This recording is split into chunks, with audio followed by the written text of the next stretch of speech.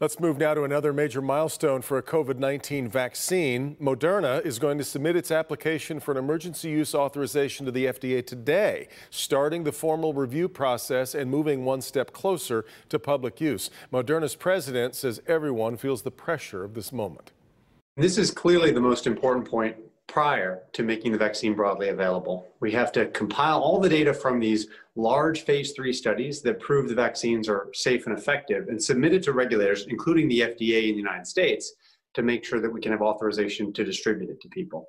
Moderna says analysis of its vaccine found 196 confirmed cases of COVID-19 among the trial's 30,000 participants. 185 of those were in the placebo group. Just 11 were in the group that received the vaccine, an efficacy rate of 94.1%. Another encouraging sign, no one who received the vaccine developed a severe case of COVID-19. In a reminder of what's at stake, one person in the placebo group died from COVID-19. There have been no serious safety concerns. And the side effects that have been reported have been mostly the local, injection-associated reactions that people get with many vaccines. Those include aches and pains, occasionally sometimes headaches, pain at the injection site.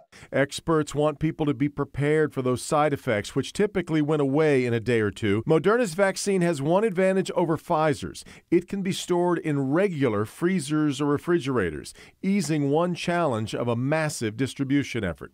Ultimately, it is the FDA's call whether to approve this authorization, but if they do, we'll immediately start deploying the vaccine in the public.